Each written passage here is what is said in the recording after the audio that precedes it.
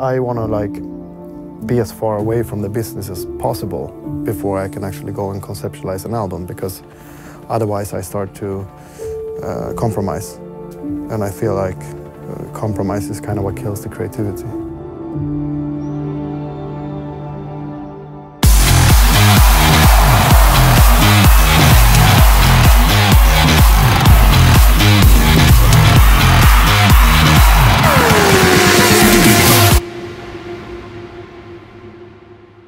Usually the process is me just taking a lot of time off, first and foremost, to like figure out where I want to take it. You know, I need to have a very visual and conceptual idea of what the album's going to be. Once I have the visual direction, I kind of go in and make the music. So I kind of already know what songs I want to make before going in there. So I don't go into the studio and just sit and like figure things out. It's so easy to add stuff. You know, it's easy to sit and something's missing in the mix and you just, let's add a guitar riff, or let's add another bass note, or let's add more drums or tones, but it's like you're cooking a meal. The more you add, the less you can identify what the taste is. The more I'm limiting these tracks, the better chance I have of getting the mix right, getting the sound right, because I'm removing all the stuff that kind of doesn't make sense.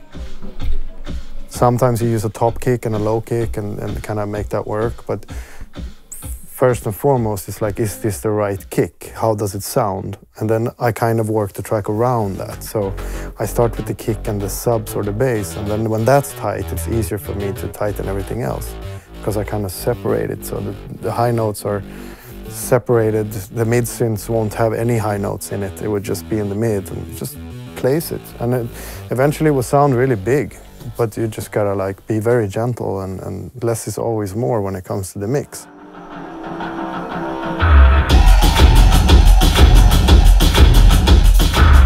Looking at your technology here, it's becoming easier to make speakers work in a room.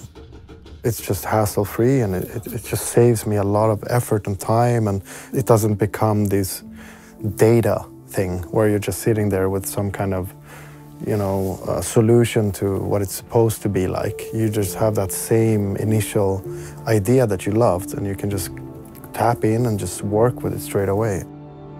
I can finish a song and a mix and a production in a day because I know what it sounds like. And I can just leave the studio and feel like, okay, this is done. I don't ever have to question it. It's really nice for once, you know? Should we kill the music? Yeah, is it okay? Nej, jag ska kill the music. Vi är i en studio.